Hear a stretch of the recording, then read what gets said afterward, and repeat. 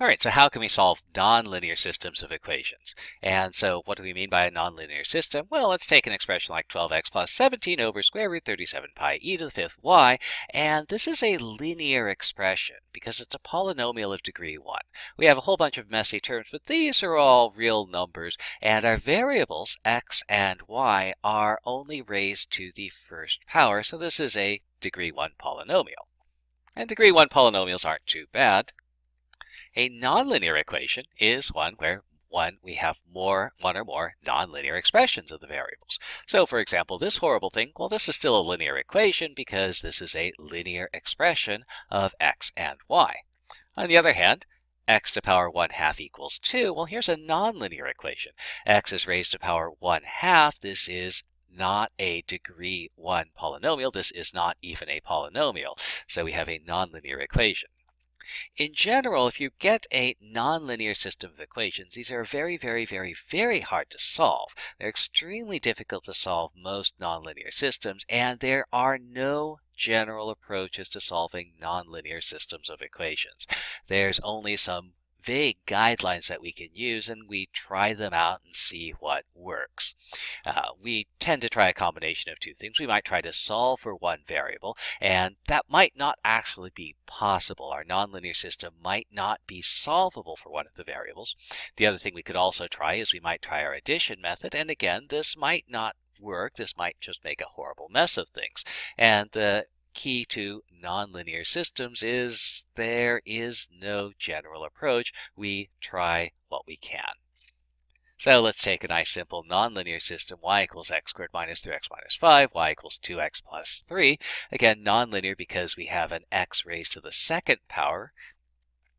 And, well, conveniently, we already have one variable solved in terms of the other. And I have one variable solved in terms of the other, and so that means substitution makes a lot of sense as a way of trying to solve this system.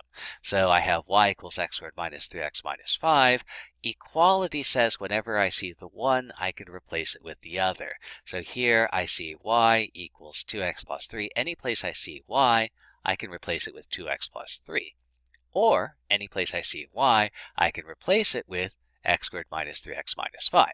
So I have this y here. I don't want to replace it with x squared minus 3x minus 5 because then I get x squared minus 3x minus 5 equals x squared minus 3x minus 5. That's not useful.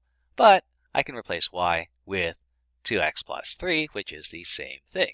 So I'll do that substitution, and I end up with a quadratic equation. And so now I can solve this quadratic equation like I've solved every other quadratic equation. And I'll get everything over to one side. I have this nice quadratic equation, x squared minus 5x minus 8, and I'll drop that into the quadratic formula. So I drop that into the quadratic formula, I do a little bit of arithmetic, and simplify. Now, this gives us our x values, but if I want to solve the system, what I need is also the y values. So I'll solve this system for y. Now, because I already know the x values, what I can do to find y is I can drop them into either equation. So again, the solution is going to make both equations true, so I can use either equation to find the y value. So I can drop this thing into this first equation, y equals x squared minus 3x minus 5. I can find y equals x squared minus 3x minus 5. I can evaluate this, or I can drop this x value into this equation and find y equals 2 times x plus 3. Your choice. Now, because we want to do things the hard way, we'll pick no, we don't want to do that. We want to pick the easier expression.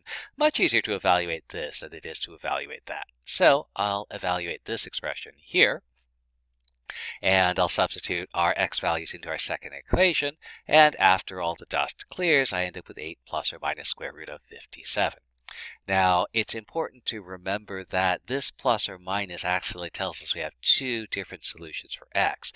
And depending on which solution we drop into here, we'll get two different values for y. And so we do want to express our solution to the system as two different solutions. So the solutions x, y, well, if I use 5 plus root 57 over 2, as my x value, my y value is 8 plus root 57. So there's my first solution. If I use 5 minus square root of 57 over 2, My y value is going to be 8 minus square root of 57, and so there's my second solution, and I have my 1, 2 solutions to this system of equations.